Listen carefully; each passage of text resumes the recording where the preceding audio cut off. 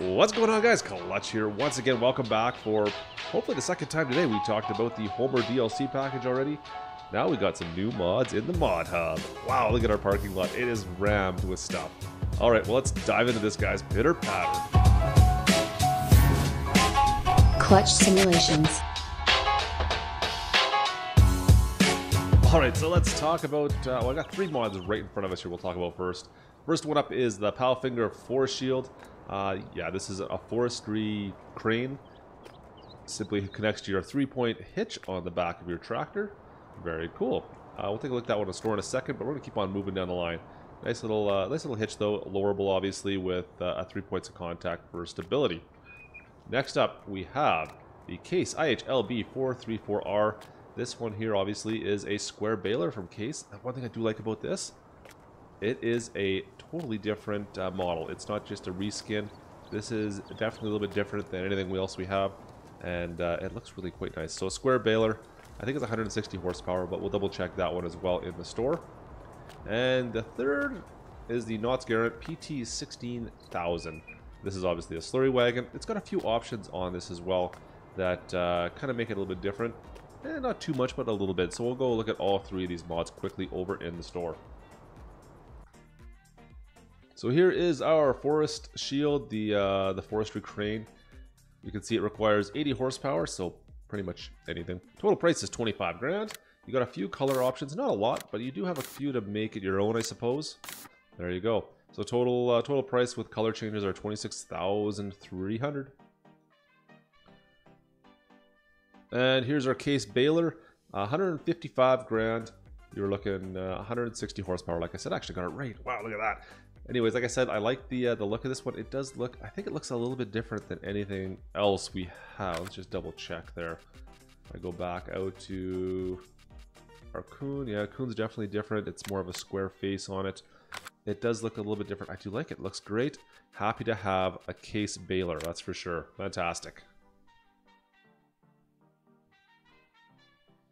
And last of all, the Garrett Grant, PT16000. You can see we've got a couple color options there, black, green, and white. And as far as your configurations, here you have a couple different options. So base price is 66 grand, 150 horsepower requirement, 17 kilometer an hour operating speed. Now you have a gooseneck. You can go with the, what is it, the bar distributor, or the 3-point hydraulic hitch. Interesting. So those are your three options for that. Wheel brands, of course, Trelleborg or Michelin's, and you have standard or wides for tires. Is it the same for Michelin's? It is too. So it is the same. So all in, if you go with most expensive options, you're up to 76 grand, as you can see there. It is a nice, very well detailed slurry trailer. I do like this one for sure. So those three mods are available for all platforms, console, PC, Mac. However, we do have a couple ones that we need to talk about that are just PC. So if I ignore everything that's on the right there, this weight, this MX weight here is for PC only, guys. It's got a little visual indicator there.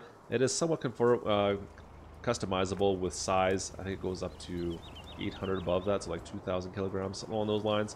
It's another weight. I'm not going to go over that one in too much detail. Behind me here, we also have a one-axle trailer.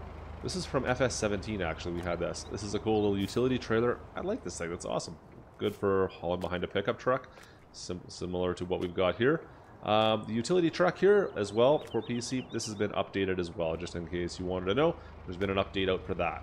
Alright, so enough about those mods. Let's quickly talk about all this stuff that I got sitting around here. Now, this is the CSZ, or CSZ for my American friends. This is the CSZ equipment pack. This is available for all players. Once again, console, PC, Mac, everybody has this. And what it is, it's just a ridiculous amount of buckets and equipment for our wheel loaders, our front end loaders, our telehandlers, our skid steers. It is absolutely ridiculous. So it has buckets and equipment for all of them. And there's also adapters so you can interchange things between them as well. So you can see we have just different buckets. We have some debalers. There's an adapter here for changing things up. Absolutely ridiculous how much equipment's in this, and this is obviously our front wheel loaders. These big, massive buckets. Some more adapters.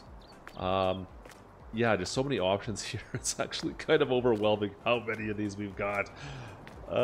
It's awesome, but wow, I don't know if I need too many of my other mods for these buckets anymore. This pretty much takes care of almost everything minus some bale forks.